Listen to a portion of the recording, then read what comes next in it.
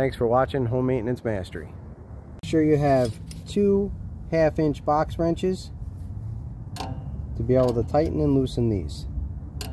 You hold the bottom one, or just get it out of the way, and you can tighten this up. Now what I want to do is I want to make sure that my fingers and everything are out of the way, because this will start to move as soon as that pin comes back. If you look at this trigger mechanism right here, once I do that, then it moves freely, and then when I let it go, it locks into that finger joint.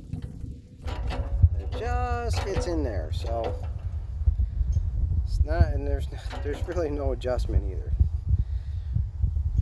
So what I'm going to do is I'm going to tighten this down until that's freely moving, because I already have the trigger pulled back there, and obviously righty tighty, and it should start pulling that back.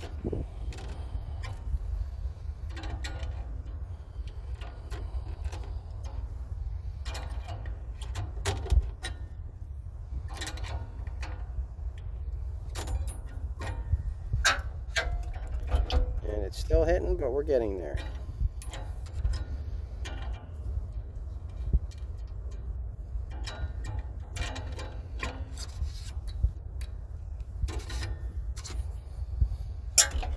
Starting to move, and I just want to give it a little more clearance. Make sure you got clearance,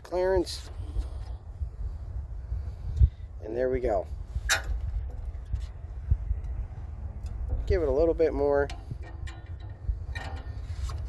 for good measure. Now I'm going to tighten this other nut, and this is where I need 2 box wrenches, so one to hold it in place and the other to tighten.